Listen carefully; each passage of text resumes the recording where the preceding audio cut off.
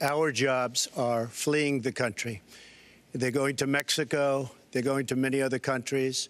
But we have to stop our jobs from being stolen from us. Let me give you the example of Mexico. They have a VAT tax. We're in a different system. When we sell into Mexico, there's a tax. When they sell in automatic, 16% approximately. When they sell into us, there's no tax. We have gangs roaming the street. And in many cases, they're illegally here, illegal immigrants.